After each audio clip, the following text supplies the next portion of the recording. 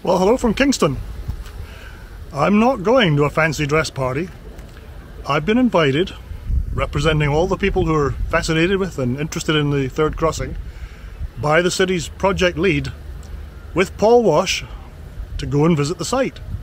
So, let's go see what's happening.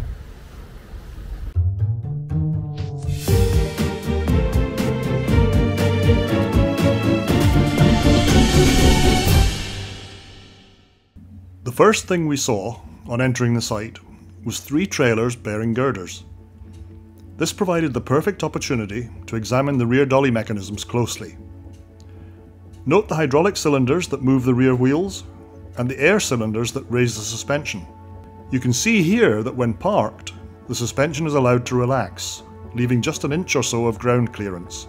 The next major feature of note is the framing for what will become the west abutment of the bridge, the point at which the roadway actually becomes part of the bridge.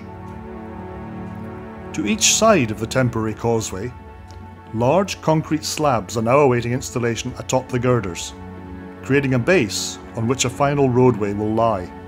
We learned that the gaps between the girders already in place will be filmed by a form of diaphragm, allowing some expansion and contraction. We also discovered that, rather than a concrete on concrete rest, the ends of the girders rest on a compound pad of a material that will absorb some vibration, but is steel reinforced. At the date of the visit, there are some 32 concrete girders in place, with 3 more, the ones on the trailers, awaiting installation, which will take the bottom layer of the bridge out to Pier 7. The next 3 piers, 8, 9 and 10, are complete and ready to receive their girders. Pier 11 is awaiting full curing of its concrete, and 12 to 17 are in various stages of completion, but all lack the transverse component on which the girders will actually rest. Large amounts of steel rebar are evident. They will provide reinforcement when the time comes to pour concrete. It was interesting, as we walked along the causeway, to look at the pass-through points that allow wildlife to move up and down stream. Each has a game camera monitoring movements. The visit gave us a chance to see just how very large the principal cranes in use on site are.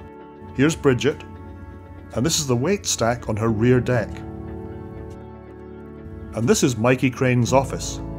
Beyond Pier 17, the first of the major concrete piers that will support the steel structure of the arched section is still curing, but the next sits right in the middle of substantial work on assembling the steel sections that have been arriving regularly from the Walters Group in Hamilton, where they are made. Approaching the lift bridge, which will be raised within the month to accommodate boating traffic in the season, we had a good look at how the steel structure at the east end of the bridge is coming together. As this video goes to press, ironworkers have assembled 13 enormous steel sections. This has created a structure resting on a permanent concrete plinth and 2 temporary platforms. The temporary platforms will bear the load until the whole arch is in place, when they will be removed.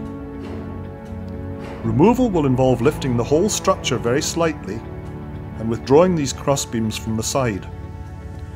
The piles on which they sit will be removed too, but later.